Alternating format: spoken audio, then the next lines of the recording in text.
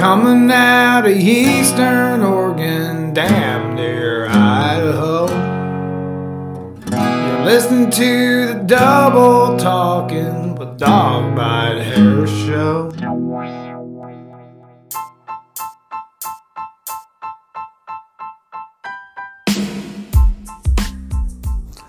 Thank you all for tuning in to Double Talking with Dog Bite. On this episode, I got Husky Burnette. We talk about a number of things from his new project, The Slow Attack, to the pandemic, which seems to be a hot topic for my guest. Talk about his gear. Talk about a few things. But yeah, first, before we roll into that, here's a song by The Slow Attack. This is called Suicidal Freedom. But first, a word from $2 Elvis.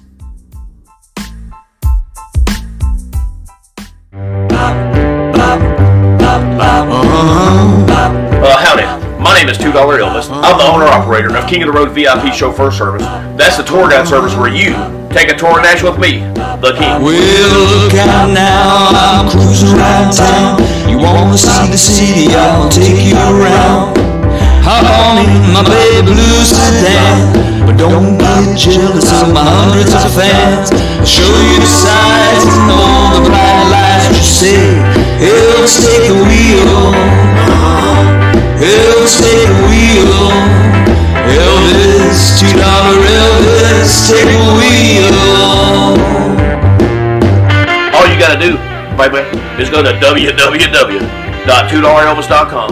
Select your date, put down that deposit, and you got a date with me, the King. Elvis, $2 Elvis, take the wheel.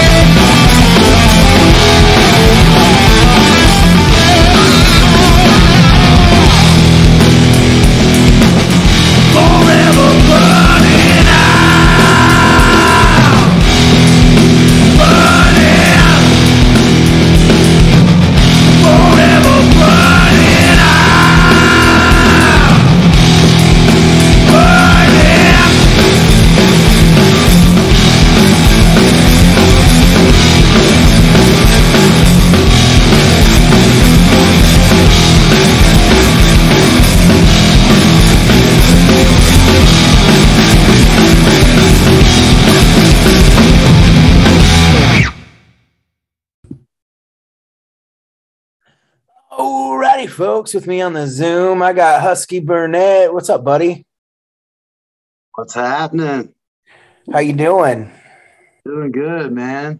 Chilling on the mountain. You back out in Georgia now? Is that what I understand? Or Yeah, we're on Lookout Mountain. We're like 10 minutes from Tennessee, though. If that. We're like right over the line. Cool, man. I know you're out here in Colorado. Dirty South. Huh? Back in the dirty South. Yeah, I knew that you were in Colorado for a while, but Colorado can be kind of rough. It's kind of spendy. It can be rough. The music scene can be no. The music scene's awesome. The sometimes the music scene can be tough. Like it's great. There's good bands, but there's a lot of festivals that have like Colorado only, like native Colorado native bands play. Is that? But there's not a lot of like at the time too. I was doing like the working musician thing, I guess. I mean, I guess that's what you would call it. Just, you know, residency gigs of just playing Wednesdays, Thursdays, Fridays, Saturdays, Sundays, and trying to do residency gigs. And those 4-hour or 3-hour gigs that would come along aren't really there. At least where we were at, they weren't. But the cool shows were there. So give and take. So trying to play, basically I had to work a real job out there. I had to have a 9 to 5 out there instead of doing the music thing. That was different. But we fucking loved Colorado, dude. Then we went to California after that. So I know you guys went to Cali. Yeah, Cali's tough, even tougher than Colorado, man. Especially right now. We dug it. We dug it, man. We somehow fit right in, man. We the residency gigs, all that stuff, man. Yeah. So, what took you back to Georgia? A weird turn of events, kind of, sort of. Like we had this tour, so we started this band, the Slow Attack. Basically started it out there, or before we left out there, we were kind of like, well, let's go where the drummer's at. We had done that year.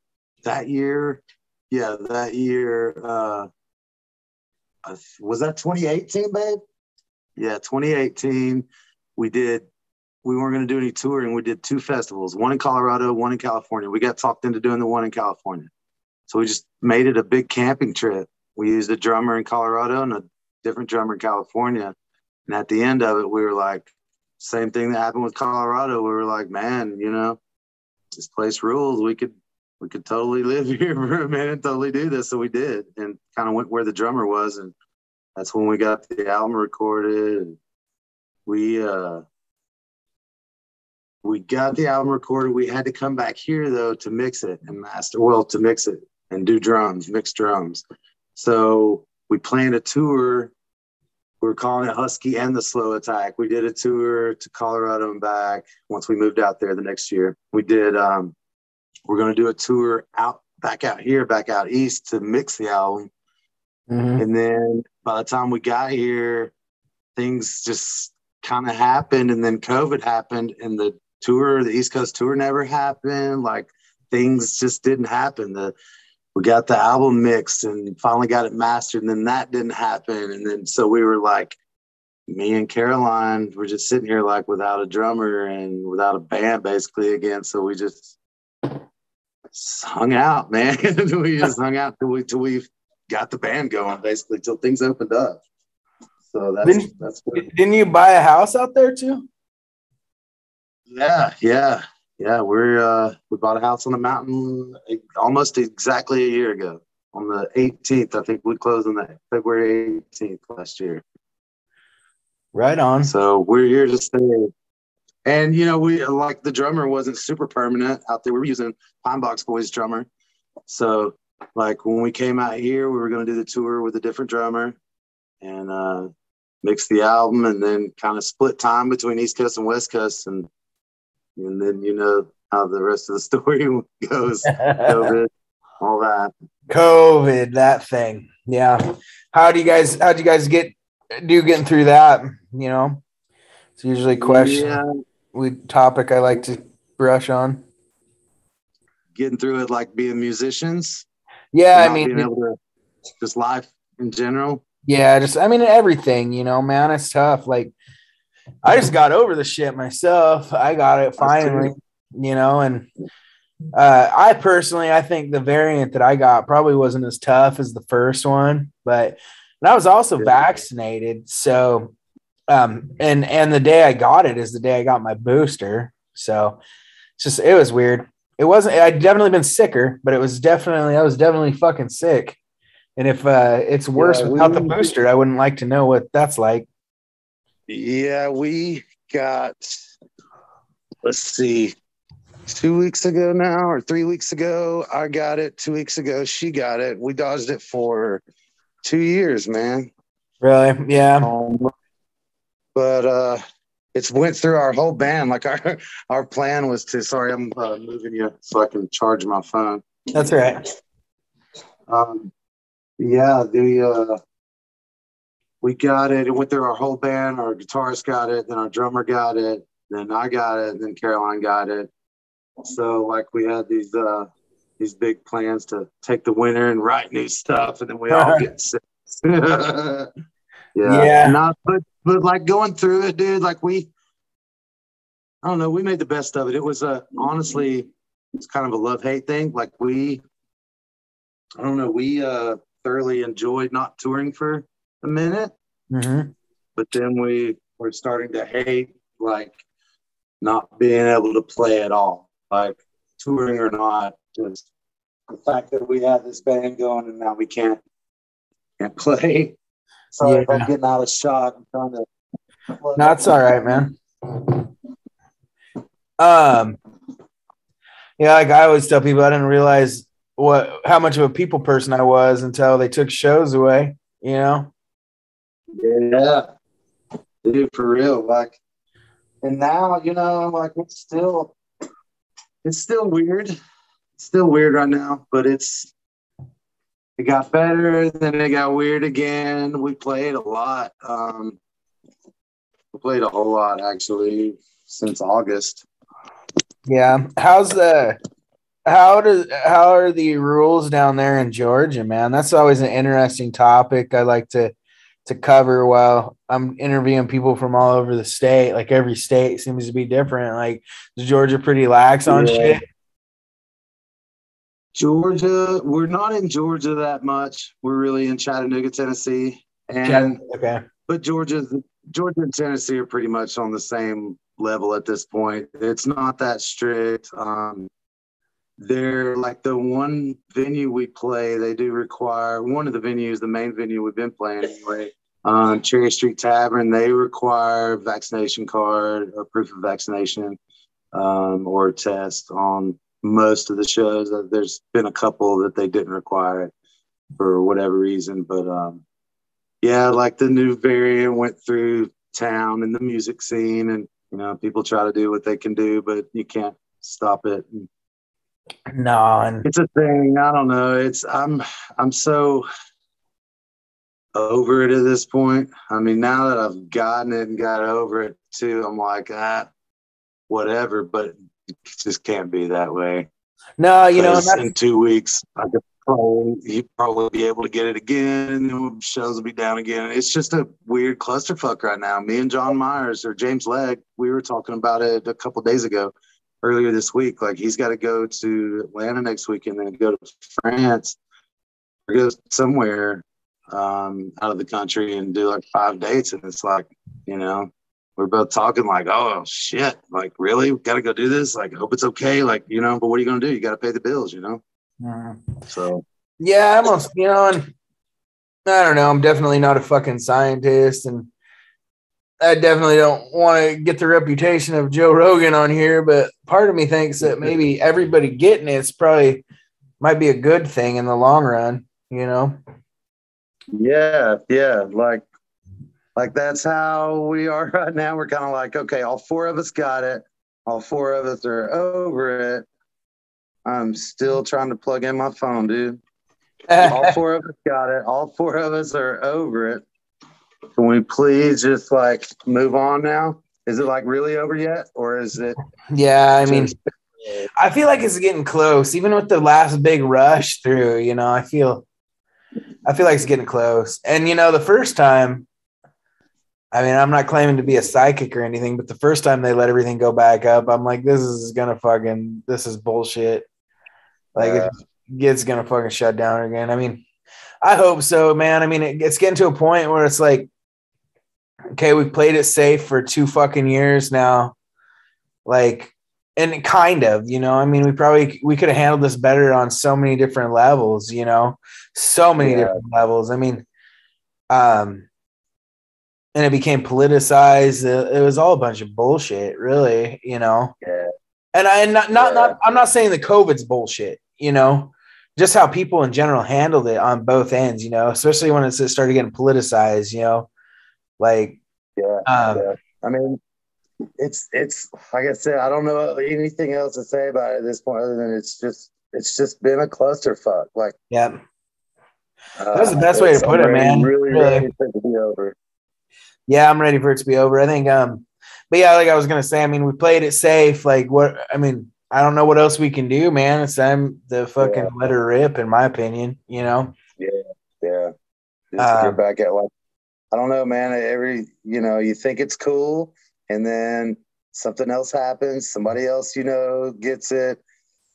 Somebody in another, like Hoot and Hollers just heard the whole band's got it. Tours canceled, or the Florida dates are canceled, or whatever. The rest of the tours canceled. Like, it's every week there's somebody else, that's got it, or has to stop their shows or their tours or whatever, So yeah, I don't know, man. I'm just like, I've known a few people that died too, man.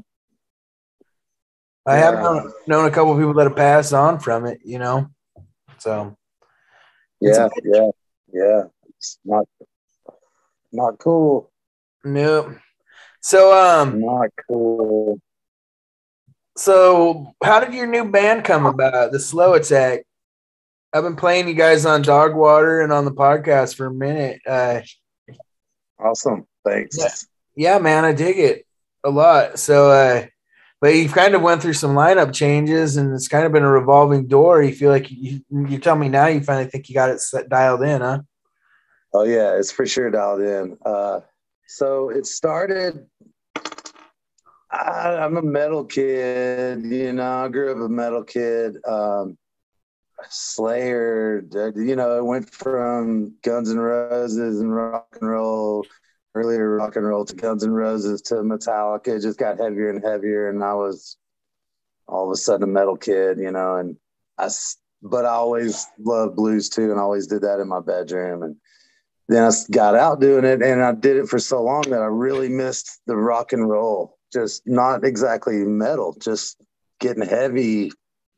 Like I was tried to do blues on 11 anyway, and just needed, I don't know, man, just one of those things. Like, it had not necessarily run its course, like it's just over and I'm not doing any Husky Blues band gigs anymore or something. It's just I needed to get the rock and roll out, I guess.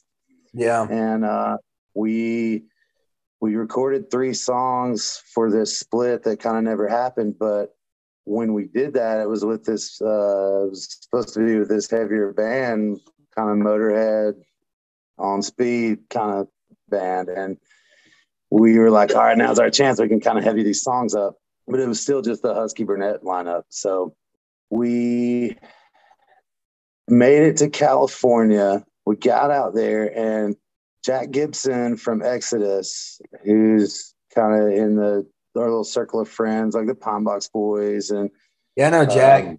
Jack's a cool dude, man. Yeah, man. So we were talking to Slade or Pine Box Boys, Lester maybe.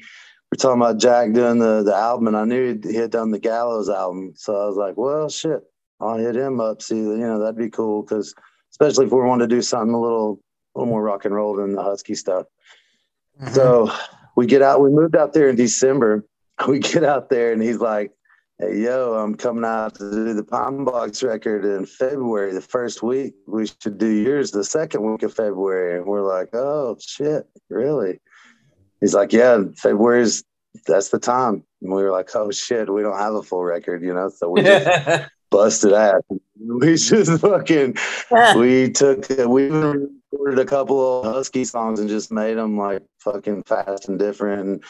And put this album together, cut a few of them off, and that's what we're left with. So that's kind of how it started. We just knew we wanted to do some heavier stuff. We knew we wanted to do it with Slade. We were in California with Slade on drums, and then with Jack behind the controls. And so we just fucking did it, man. And then like I said, though, all the shit happened, and now it's finally where it's at because we're back here. We bought a house here. We're staying here. We had Slade, and then we had a touring drummer, Mike Boggs. He did the 1-2. We did that as Husky and the Slow Attack to because we kind of popped it up on people, and so we just so they would know who the hell it was. It was Husky and the Slow Attack. But then we got home, and we found these two kick-ass mofos. We got our buddy Charlie Shelton on guitar and Eric Cole on drums, and they're both like old school Chattanooga local scene musicians. They're both killer. They've both been in some killer projects, the Morons back in the day, and Somnambulist. Charlie was in crazy prog rock band. So we've got the thing, man. We've got all the ingredients are there, and it's good and it's tight and we're all happy. So we're here, man. Right on. Yeah, you said that you're gonna be recording another album here pretty quick, right? Not pretty quick, but we want to do it. We want to get it done this year because the album that we just put out, we didn't super duper put it out. Mm-hmm. Big push or release or anything because it had been we're going on this month will be 3 years since we recorded that album with that music. Yeah. You know, so it's changed. The style hasn't so much changed. It's just we've finally figured out where after 3 years what we want to do, how we want to do it, and now we have a second guitar and a different drummer, and it's just there. We've already started writing songs, so hopefully we'll get in the studio this year. We're going to do it. We plan on doing it with Jack again, and which we'll probably do it here in Tennessee somewhere, chatting a mix of Chattanooga and Nashville. But yeah, we're working on it. Nothing there's no label pushing us to do nothing. We're not pushing ourselves to do anything.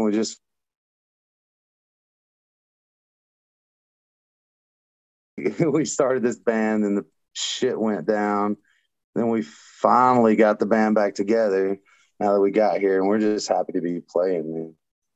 But we definitely want to record. If I could go back and put we released that killer, but that's a lot of work. So we're just, man, sometime this year.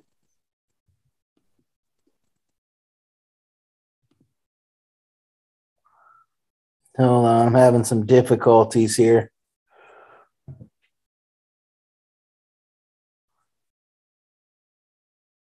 Hopefully I didn't lose you. But yeah, but yeah, we're just happy to be playing again. The band is definitely solidified with these two guys, Charlie and Eric, and it's just we love each other. We're happy playing. I haven't been this happy playing in years, dude. Some years. You think you're gonna? Are you working on any solo stuff? Not yet. I mean, sort of. Yeah, not with the full band, not with the 3-piece, but yeah, I'm basically when Slow Attack stuff, when we're playing or writing, we're together, or Charlie's over here, or me and Caroline are in the room. But when I'm in here by myself in the jam room studio, I'm just finding blues tones, and because I got that's another thing we did during the pandemic. We holed up. We got home studio stuff. A bunch of gear. We got things that we really wanted and needed. And so, man, I've just been sitting here coming up with blues tones and songs and riffs that I know I'll make into songs one day. I just got to get the time and separate the Slow Attack stuff. Once that's kind of the focus right now. So once that takes a break or something, I can still do the Husky stuff on the side, because now I really want to do it again because it's been so long. So yeah. I've been doing these duo gigs. It's basically just my old songs, same stuff, with my old drummer Yachty Westfield on kick drum and hi-hat and lead guitar. We call ourselves the Barrel House Jukes, but it's just my old songs. Yachty might sing a couple, and so I get to get the blues out that way. did a couple solo shows here and there, kick drum or suitcase, kick drum and small amp. So that was fun. Got to do that. But yeah, man, well, I'm working on songs. I've got a couple that I just keep playing over and over and over. So I know that when we do jam the blues stuff, I definitely got to get those shows going again because I'm starting to really miss it. Yeah. So do you have a whole band for that? Because yeah, you do. That's right. You played Ruckus.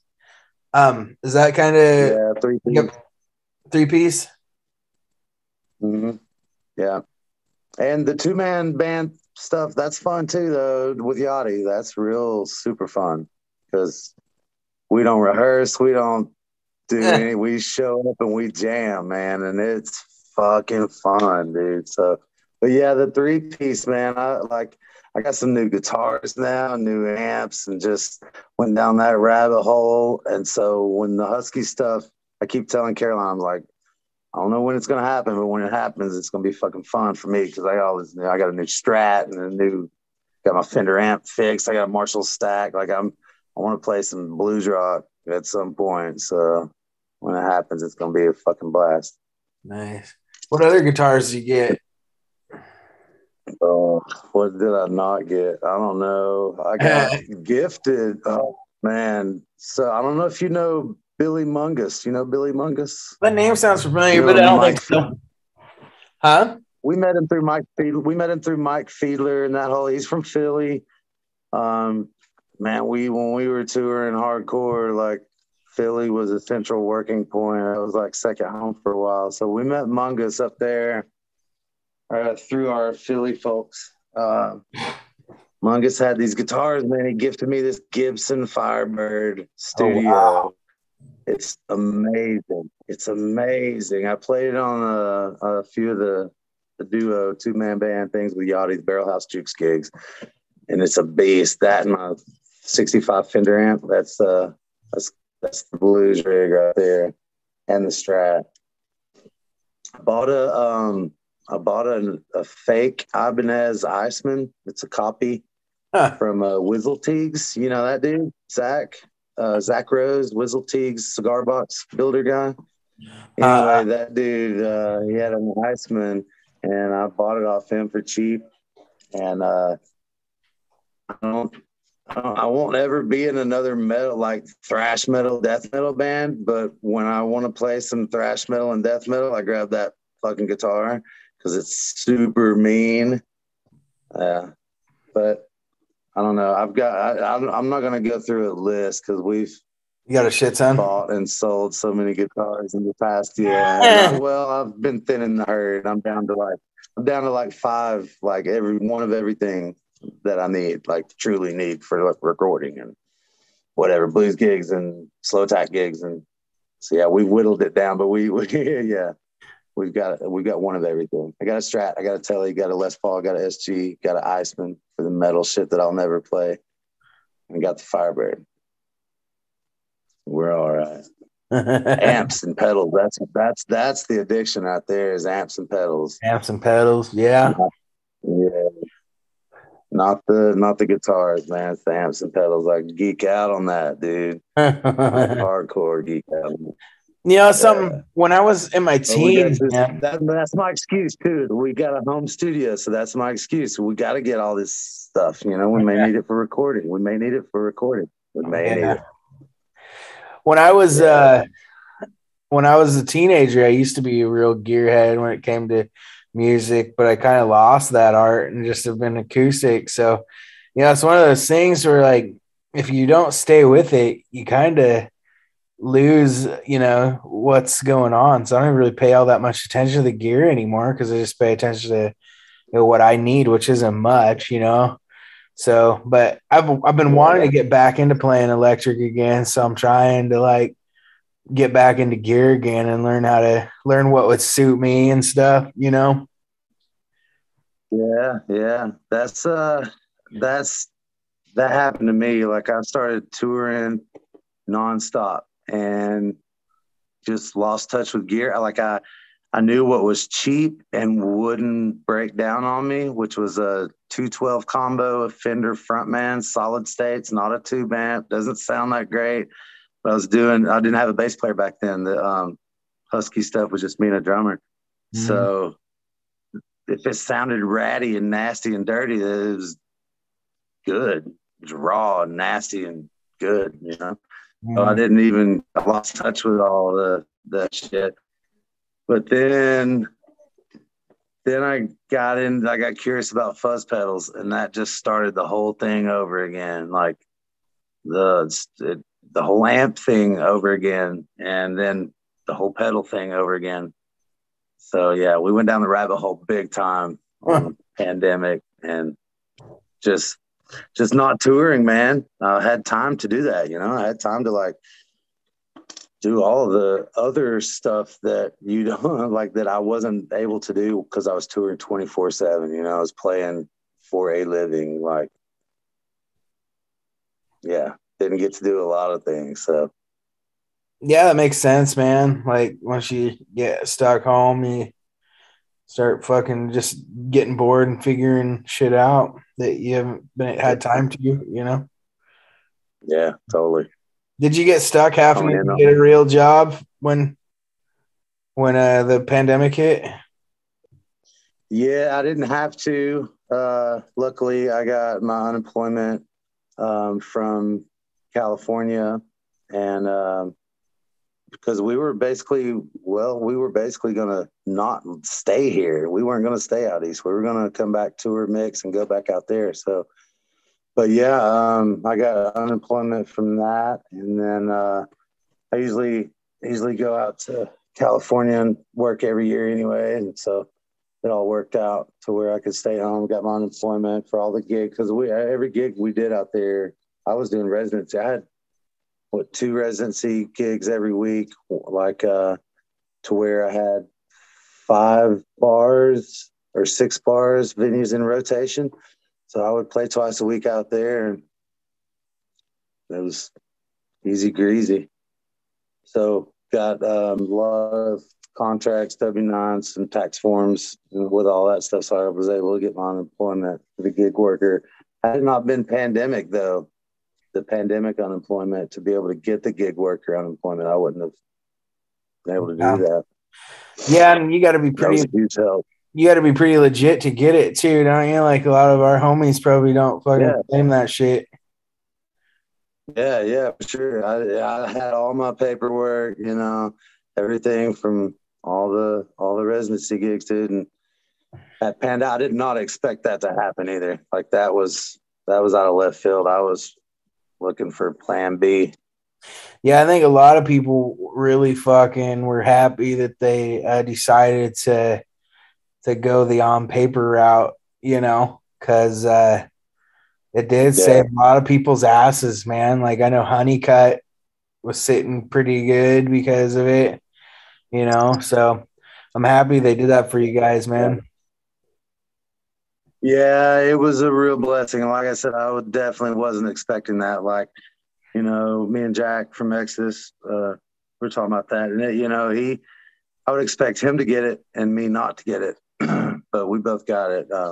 That was pretty amazing. I did not expect that, but you know, it ain't like I got fucking rich or nothing, but we were able to pay the bills. And plus I had worked, I was basically doing all the residency gigs and working on a farm in California. So I'd saved up quite a bit of money from the farm and from all the farm work. We were caretakers on this farm, so we handled chickens and vegetables, the garden, everything. It was great. So we were able to save a bunch of money from that, so that helped us out quite a bit. But I don't know, dude. Like I'm ready to get back playing a lot. Yeah, you said you got some gigs coming up. Yeah. We took the winter off to just kind of chill. We were supposed to work on stuff, but we all got sick. But yeah, we got some Chattanooga shows coming up. Then we're doing Goat Fest in Mississippi in May. the 27th and 28th. Todd Laney, shout out to Todd Laney. That's a killer. It's like heavy blues, the other side of blues or something. The more rock and roll, in your fucking face. I think Hoot and Hollers, are they on it? Yeah, Hoot and Hollers are on it. Cool, man. Well, that'd be good. Yeah. You guys book anything for summer yet? No, because everything's, we thought this was going to be the year and everything's still kind of So we don't really know what we're doing yet. It may be another year that's just like last year, which was us playing late summer to fall through fall and then chilling for the winter again. I don't know. But we're looking to get down to Atlanta and a couple other spots. But we've got a couple things booked, but we're in talks right now, like trying to figure out. We're doing a gig in February at the end of this month. Here we're doing we got like one gig a month. I think it's right now. So we're trying to fill up May and figure out June and July, but who knows, man? I don't think any big tours are gonna freaking happen. So, well, right now, man, the problem that I'm seeing is the bands, the tours that are happening are fucking. I mean, I guess the market's over flooded is what I'm trying to say. Yeah, there's so many people out there right now doing it, and then festivals are booking like that, man. Like everything's just booked because everybody's been hungry, just waiting. Yeah, I know. I just hope, like, and that's cool. Like, if we don't get to play a shit ton this year, that's fine. I just hope that everybody that is getting to play and everything that is booked doesn't get shut down again. And we don't know. Like, I mean, any band, dude, you lose 2 shows on a run, you're going in the red, man. And I don't know. Not that it's all about the money because we're getting rich doing this shit. It's just, I mean, you go in the red, and that fucks the whole fucking plan up. And it fucks morale up, fucks attitudes up, fucks everything up. Yeah, man. Emotionally, it's draining. I mean, it's just even thinking about it right now, it's kind of draining. You know what I mean? That's why I'm like, I'm cool with not thinking about it and not planning too much too soon and not having so many expectations. That's what's cool about this band, and that's what's cool about it right now, I guess, is because we're not like, I mean, we're all settled here right now. We're not like, I'm not busting the road like I was 24/7, having to do Mondays at the fucking car wash and Tuesdays at the bowling alley just to make gas money to get to Thursday, Friday, Saturday. But like, we get to chill and just kind of go with the flow. That's all we can do right now. Yeah. Everything's just up in the air. It's going to be up in the air. That's the difference too. Like the fun got out of it when I had to play so much when I was making my money playing guitar at that level. It's like we can only do it for so long before it's just not as fun anymore. I mean, everything has its time and everything runs its course. So 100%, man. Well, even just touring from your own music and doing that, man, it gets fucking old sometimes, Yeah. You just need to change. If a musician doesn't progress and change in some way, whether it changes or whether it stays the same, you're not fulfilling what you need to fulfill in yourself. So you gotta keep it fresh. Do whatever whether it's keep it fresh or keep it the same, whatever. But you gotta do what feels good and what feels right musically. You have to. Absolutely. It's got to be fulfilling. It's got to be worth it. You got to want to do it. Have fun doing it. That's why we all do it. That's all we're. Yeah, man. That's where we're at too right now. Like, I'm glad I don't have to depend on it to pay the bills right now and have to commit to 30, 60-day runs. And maybe I'm not that old. Maybe I just feel old, but it's nice to just chill and not have to worry about that. Yeah, man. Fucking run anymore. I'll tell you, it gets harder on your body, man. I haven't done any like I haven't done any good 2-month long runs and probably about a decade at least, but Yeah. but the fucking every once in a while when I get a wild hair at my ass, I decided to do a week or two, man. Fuck, I'm wrecked when I get home, dude. My body is just fucking wrecked. I can't do it like I used to. Like, Yeah. I sleeping mean, in we vans. drove like our route started like the drive from city to city started getting shorter. Like 7 hours.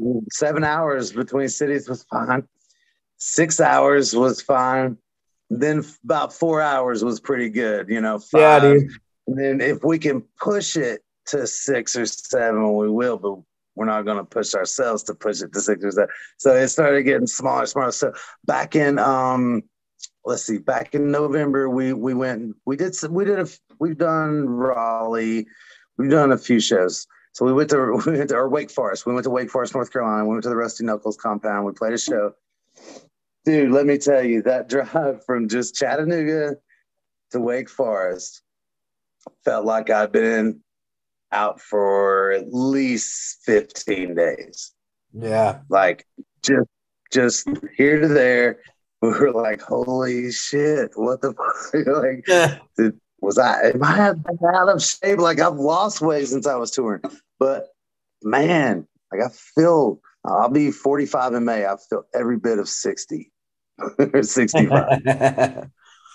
Well, you look like you lost some weight though, man. Like from when I first met you, didn't you? I gained some back though when we moved. I think we all east. did, brother. We all did on the pandemic. I lost like 100 pounds, man, like yo-yoing and shit though with the pandemic. Yeah, I lost 35 pounds when we moved to California. I started eating better, and when I was, like I said, we were living on that farm or homestead, and I was running the mill, running up to, chopping wood, all that shit, and tending garden, chopping trees down, cutting slabs, just all that shit, like farm fit. But I don't fucking work out. I don't exercise, so that the mill's like 200 feet from the cabin, but still I got to fucking walk around the property all day. I got to do all this shit. And then eating better, doing this kind of loose, like keto-ish thing. I got down to like, I don't know what I was down to, but I lost like 35 to 37 pounds. But then we got back here and ate some biscuits and gravy, and then I ate some McDonald's on the way moving back. Like, we had to get fast food so we could just keep trucking, it's fucking 3-day drive. So we were eating fast food and hurrying up and driving. Yeah, I gained some of that shit back, a lot of it back, but I'm at least still a little lighter than I was. I'm probably never losing the belly. Yeah. Did you quit drinking or anything on top of that? I wouldn't say I quit drinking, but I wouldn't really say I was a drinker to begin with. I was gonna say I'm not sure. Yeah. I've had my nights, dude, on the road where it's like, your buddies are in town, y'all are playing the same show or whatever, festivals, get fucking hammered, yeah. But I'm not like a drink at the house kind of guy. Yeah. Every now and again, like I'll pour like maybe a shot or two in a fucking coffee mug and like take forever to sip that thing. Like tequila and Sprite or some shit. Yeah. Or some Crown or something. I don't know. I'm not really a drinker. I don't ever buy 12 packs. I bought a 12 pack when we bought this place, thinking, we're going to have some beers with the neighbors. They're always drinking beer when they come up. Cool. I'll buy a 12 pack. That motherfucker lasted for like 3 months or something. Like, it took forever to drink. Like, I just don't do it. I smoke all day, every day, but I don't drink. Yeah, that's kind of how I am. I don't really smoke all that much either. It started making me paranoid after a while, but yeah, I don't drink all that much anymore. I like to have some around. I'm with you. I got a bottle of Cabo on my fridge that I take a shot of every once in a while. Sometimes like a Moscow Mule or something, just a nice mixed vodka drink, but not everyday drinker, Yeah. I don't drink in public all that much either. I drink more at home, like a weirdo, I guess, because Usually I have to fucking drive, man, and my job is like fucking. If I get a Dewey, I'm done. You know, so I don't drive if I've got to drop. Usually, you know, especially the cops around here would love to bust. Yeah, right. Yeah, I've just never been. I mean, don't get me wrong. When I drink, I guess I drink to get drunk, probably, because it's like the time to do it. Like it's party time. Like we never went to Philly to play and stay 3 days and not get drunk. Like it's just some situations are just the party time and the right time. I usually these days, I'll tell you what though, the older I get, I want to have a shot before I go on stage. And it's not like I'm super nervous or anything, but like now that I feel older or something, like I gotta have a fucking shot before I go on to like loosen up, like some I don't know, like some old man in a cover band says, you don't have a shot of whiskey to loosen up, like fucking hey, yeah. I hear you, man. That's a thing usually, but then like our let's see, our Eric doesn't drink either, right? Maybe he'll have a drink. Our guitarist doesn't drink. Caroline doesn't drink. Stomach problems and stuff, so she doesn't drink. I rarely drink. I'll have a drink if we're playing, but that's about it. I'll have a couple beers, maybe a shot. Well, you have seizures and shit too, don't you? Huh? You have seizures and shit too, don't you? I used to, man. I'm pretty much done with that. Good, man. That's like, good. You scared the shit out of us at Ruckus that one year. Yeah, that was crazy. Like, there's a couple of times, like, there's a couple of stories that, like, Caroline tells, and that's one of those. Like, Hammerlock, I was supposed to sit in with Hammerlock and do Sweet Senorita. I fucking love that song. That's, like, my favorite Hammerlock song. And then, you know, I'm fucking season out on the hill over there or some shit, and they're like, Husky Burnette, come on up. Husky Burnette, like, fuck, man. There's been some weird ones, dude. Like that's how I met JD Wilkes. Like I'm pretty sure that's why he remembered who the fuck I was the next time he talked or to me or saw me or whatever. Because we were opening up for them, Nashville or Atlanta, I don't remember. And we were opening up. I did a couple songs in and boom, I had a fucking seizure like mid-song, dude. Fuck, while you're playing, huh? Yeah, man. And so, I mean, like, I don't know. It was one of those times where like it wasn't that bad, and like, cause I'm like, I don't know. It's weird, man. You go out of it, and like, if I'm at a show or something, I'm like, fuck no, I gotta finish the show. I gotta finish the show. Like you know, I'm like fucking in this zone thing. I don't know. It's like I've got to finish what I was doing or something. I don't know. So anyway, I go back up there after like 10 minutes of just sitting down, drinking some water, and go back up there and finish the fucking gig. And JD was kind of tripping on that, like, whoa, dude. Like, I just took a break for a second, had a seizure, got back up there, and like the lyrics were wrong and shit and things like that. Like, I'm sure, but they were like my own songs. Like, who the fuck knows those songs anyway? So like we were able to finish the 45 minutes, shit like that. Like we were doing this huge fucking blues festival in Jersey.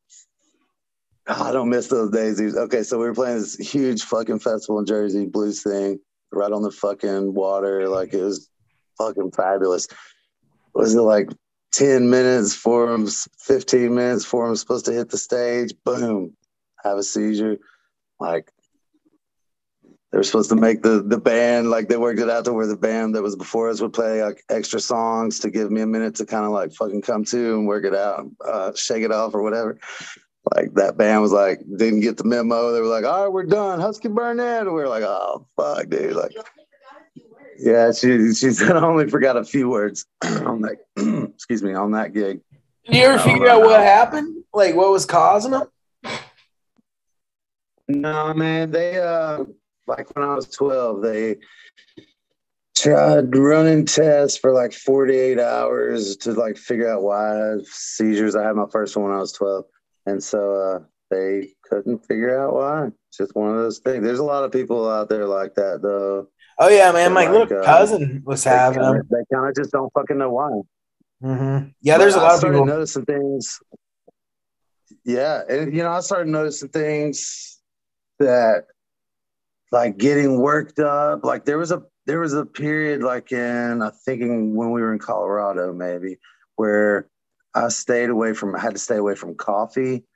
And, like, because, like, just getting worked up, not like getting mad or getting upset, or like it could be the happiest freaking thing going on and I'm just excited about it. Something about that could trigger me into a seizure, being late on my medicine or something like that. But the medicine wasn't working anymore. So long story short, I got on the right medicine I needed to freaking be on. And fucking like 4 years now. 4 years in June. It'll be 4 years. Yeah. I don't even think about them anymore. I'm good.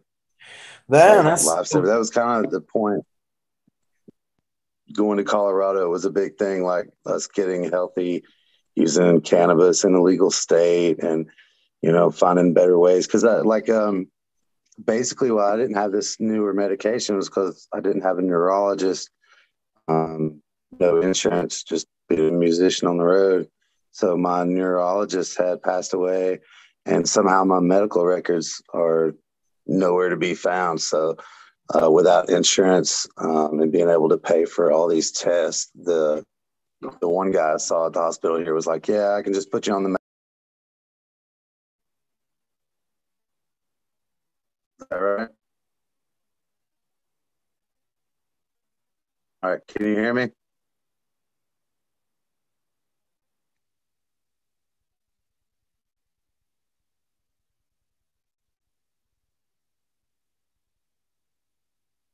Says you're muted.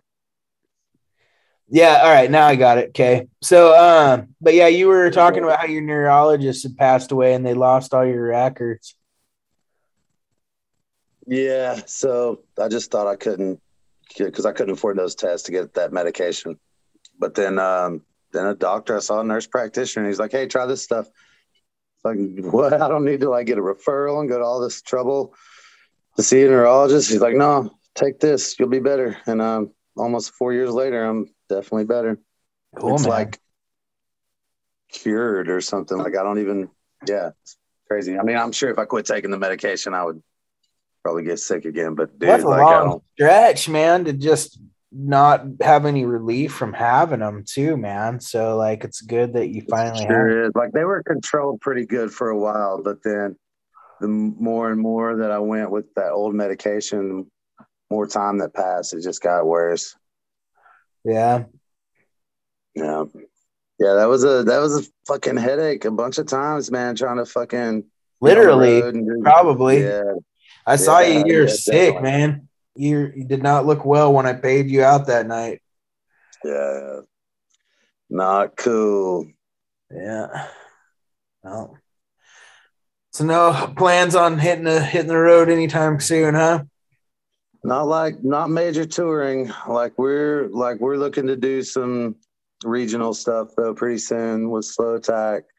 Like I said, Atlanta, South Carolina, North Carolina kind of thing, some Nashville, Knoxville. We were talking about doing a show. Jack was wanting to do a show with his side band, Coffin Hunter. Maybe do like Nashville and Chattanooga. So, yeah, we're definitely going to play some this year, but we're going to play as much as we can. But it's still in the works. Touring goes, man. Yeah, we just don't know what all we can do, or what all we're going to be able to do. Yeah, it'd be a bitch to book like a tour and have it get canceled. Yeah, man. Like any kind of run, man, short or long, you get 2 days that are just like, hey, this isn't happening, or maybe people aren't canceling shows anymore because of COVID rates or whatever, or COVID cases. But what if the band gets sick? You know what I mean? There's just all these variables that just suck right now. But for touring and for our situation, it sucks for sure. But we can still play local. We can still keep it, to a minimum, and still play as much as we can, as much as we want to. Yeah. Keep the distance minimal. Keep it around here. Hopefully, sure. I don't know if that I don't even know if that fucking matters. Like, but that's where we're at. Right on. So yeah, I interviewed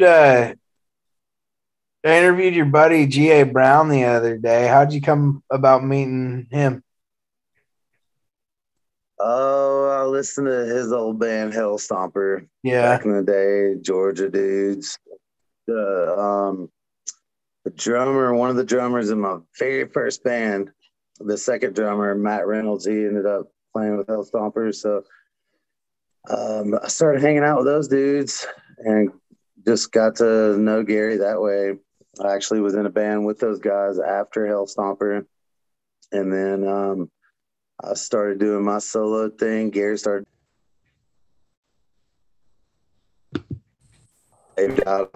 playing drums for me in the early days. And then he went on to play with Gary after me. Like, we just know all the same people. We started playing in all the same places around here. And then we ended up doing a record compilation with Tom Hughes, who actually took my place in the Polecat Boogie Revival Band, which was the guys from Hell Stomper, the band after Hell Stomper.